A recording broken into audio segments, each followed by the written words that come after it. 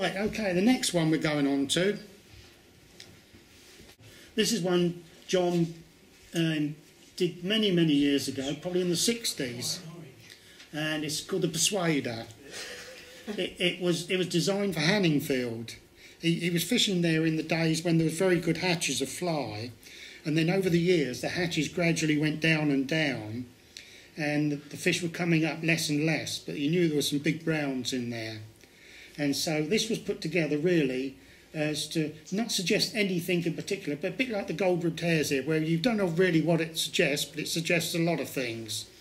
And this was the same thing. It isn't particular for one thing, but it's got the orange, which is good for attracting in still water.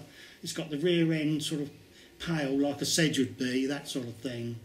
So that was his Persuader, and it was one, I think, in fly tying and fly fishing this last month, I think Charles Jardine was still extolling the virtues of it. He wanted to change it. Pardon? Yeah, except he wanted to change it, that's right, yeah. Right, we'll just put that down there, put that out of the way for the moment, see what else we can get out. Is it a weighted fly, that? Yes, it's a weighted one. I'm going to put some lead in it for you, John.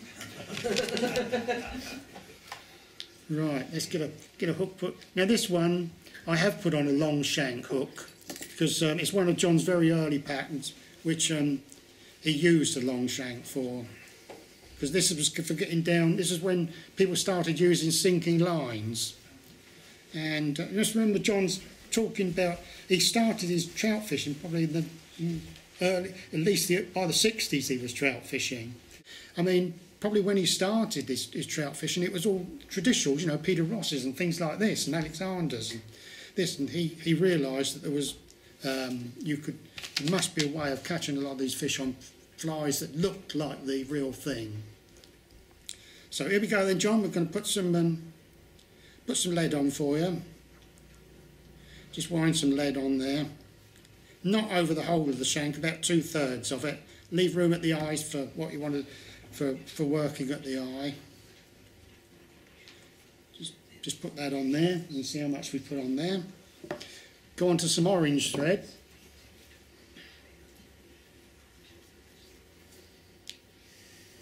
First thing you do is keep a longish tail, put your nail behind the lead, put some turns in front, then come over it.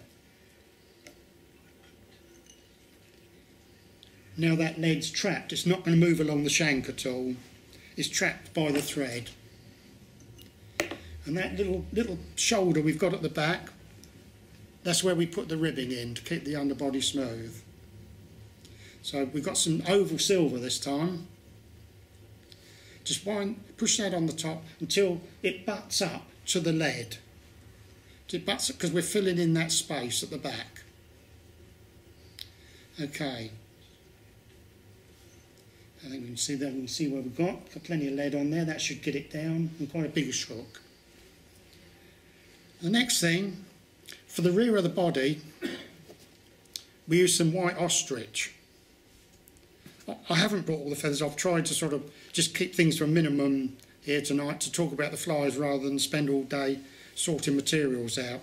So if I put 3 or 4 pieces of white ostrich tail together, there we are. That's what's going to make our rear body.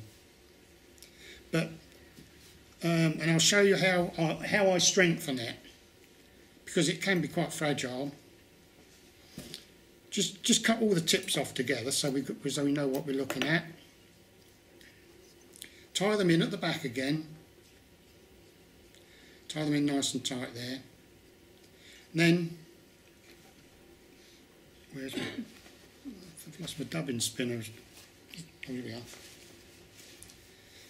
We'll need the spinner again. This tool you'll see in action a lot tonight. Then we make a loop, which is just shorter than the material.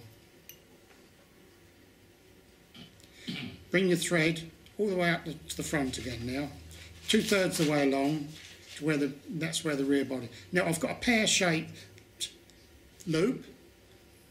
Put the ostrich on the top, come up out through the loop one side, over the top and pick up the thread. And now that is trapped between those threads. Just give it a quick spin, and that strengthens your ostrich up. And when you see what we've got now, You can see it's twisted with the thread now. And don't worry if it flattens a bit. Just wind that along now. There we go. Till we come to where we want our thorax to be, about there, 2/3 of the way along. Let that hang so you can tie that off underneath. There we go. So you can see we've got a nice fluffy body. Because what John liked was things that move in the water. If he was just fishing a nymph or something, you'd make sure that when it got to the fish, it actually moved. It didn't just drift by.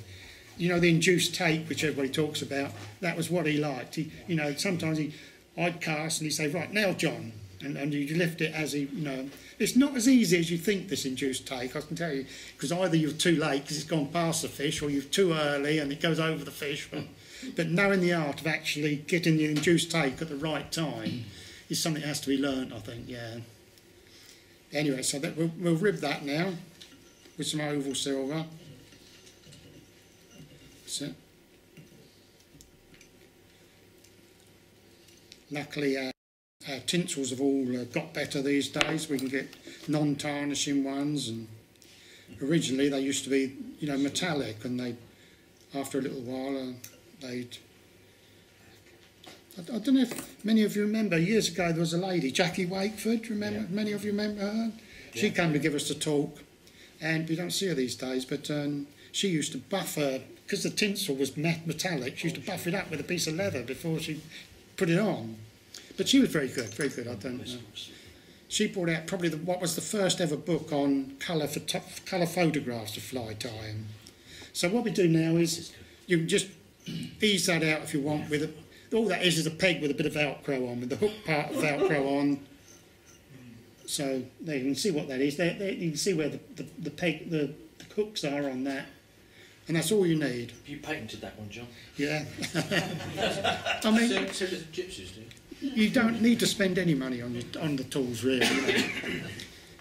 But one thing, just while we're talking about that tools, my vice is only the bottom of the range, 20 quid's worth. But I've tied thousands of flies in there, I can assure you.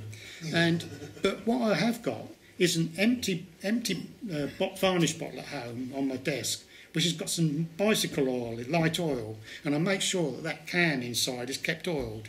Every sort of 3 or 4 months, I put a few blobs of oil down there, because I found that when it got dry once, you didn't get the pressure on the hook. The friction must have been stopping it actually clamping right up.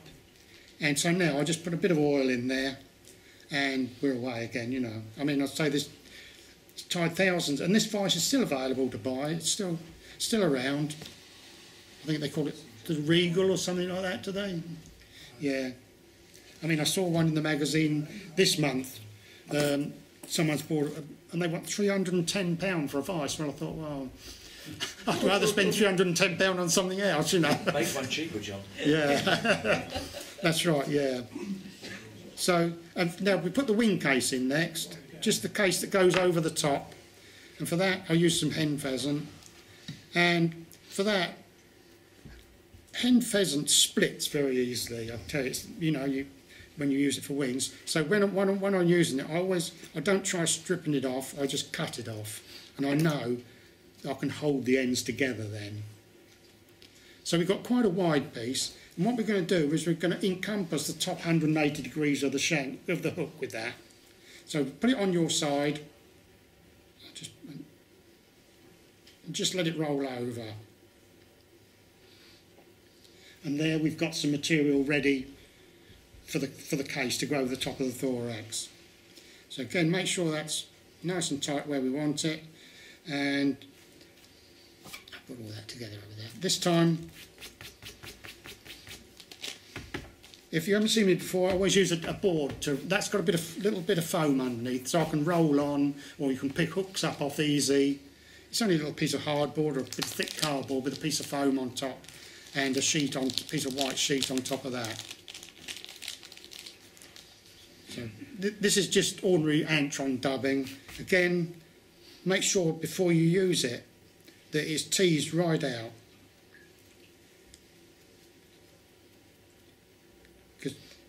because we don't want, you'll never put dubbing on if it's got sort of lumps or hard pieces in it. You'll never get it on properly.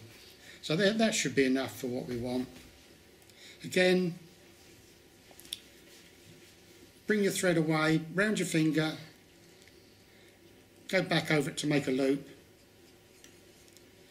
bring it forward nearly to the eye, and again, don't worry if that looks too much at the moment, because that will be spread along the hook. Just put it inside the loop.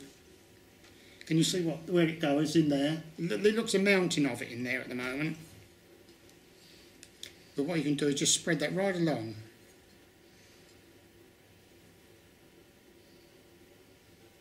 Anyway, I've pulled half of it off. So you can see we've got much less in there now. And if I just spin that up, you can see what we've got. We've got our dubbed thread. No need to use wax. Just dub it in there, because you'll find it's locked into the threads. Just ease that off a bit there.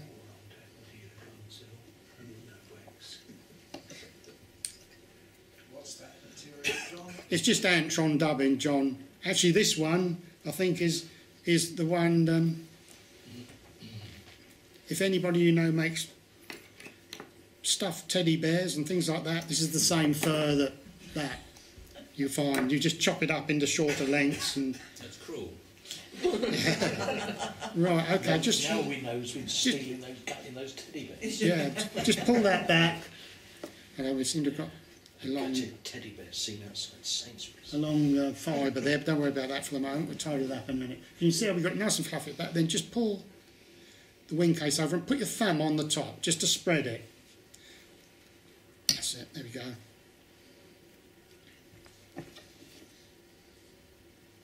That's it.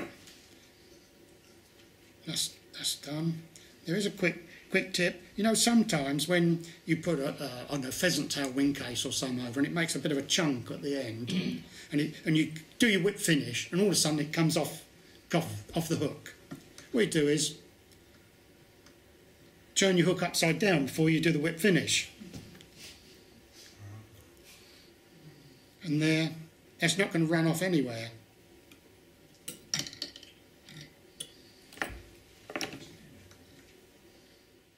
There's a Persuader.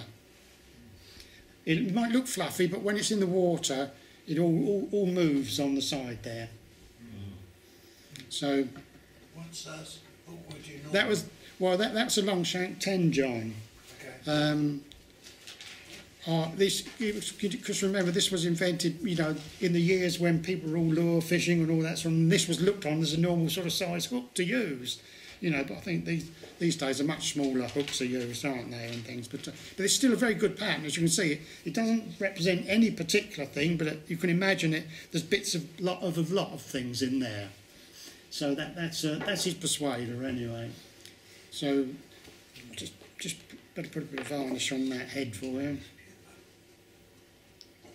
And when you put your varnish on, don't go in there and then come up and try and put it like that, because otherwise the varnish will be down on your fingers within a few minutes. Just come from the top always when you're putting your varnish on, and then it'll always keep at the eye. So any questions on that, or I'll just trim one of those bits away from the eye there, but you see there's no need to go over the eye at all. There's a clean eye there for tying in on.